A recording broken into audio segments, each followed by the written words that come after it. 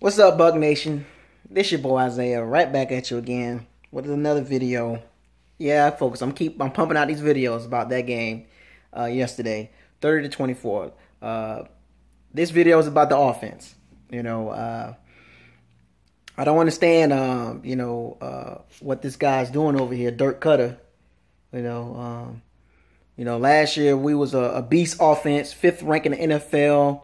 We was running the ball, throwing the ball. I know Doug Martin's been hurt, so that has affected the offense big time, folks. Doug Martin being hurt has really affected the offense. But there is a big difference between this year and last year, Dirk, with your play calling. You are much more conservative. Maybe it's because Doug Martin's not playing and he has no running game. I don't know. What is it, Dirk?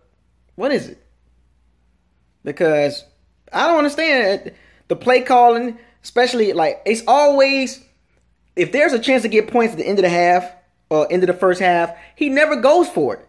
It's like in the Raiders game, he had timeouts and he didn't use them to try to kick a field goal or something or get the ball down the field. That he has no confidence in his offense. He's done it time and time again every week. Right before halftime, he never gets aggressive. He's so conservative. He's so careful with Winston. It's actually hurting Winston. You can see it in Winston's play. But you know what? We can't blame all on Dirk, but he's the majority of the problem. But Winston has an issue too, folks. We got to hold him accountable. Okay? His accuracy is really hurting the team. Forcing the ball to Mike Evans, locking in. The NFL, everybody in the NFL knows that our receivers is not good except for Mike Evans. Everybody knows that in the NFL.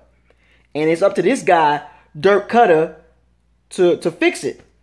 I don't what are you doing, Dirk? What's up with the play calling, man? It's like his play calling, his passing tree is so simple. People can't get open. Cameron Brake can't get open. Or maybe he might be open. Adam Humphrey's not getting open. Russell Shepard.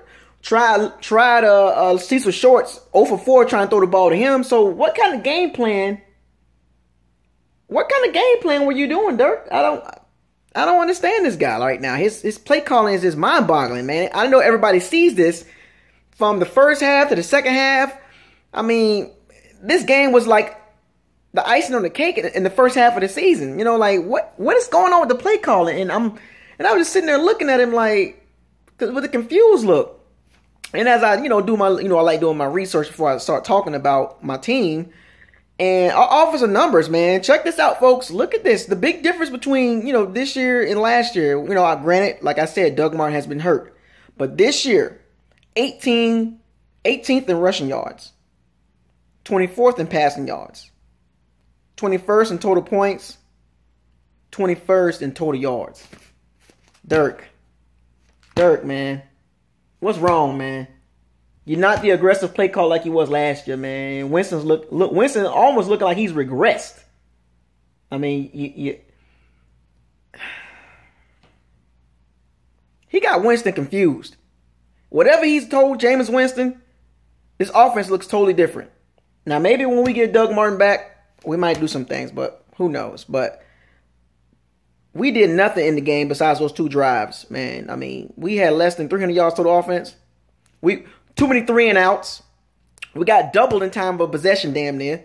40 minutes to 20 something minutes. It's unexcusable, Dirk. You need to fix this moving forward, man, because we got Atlanta Thursday. Fix this, Dirk. My gosh.